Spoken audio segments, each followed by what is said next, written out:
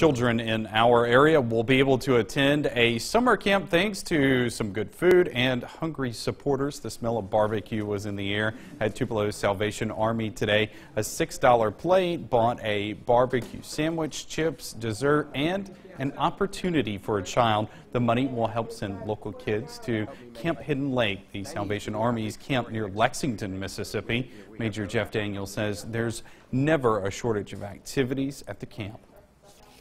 They have a 5-week-long music conservatory where kids do participate in instrumental music or vocals or learn how to play a tambourine, the timbrels, and they do dance and mime, all sorts of gospel arts. And but they have crafts and nature and all sorts of activities for the kids at camp. Now I want some barbecue. All right. More than 500 plates were sold. The camp runs from June through early July.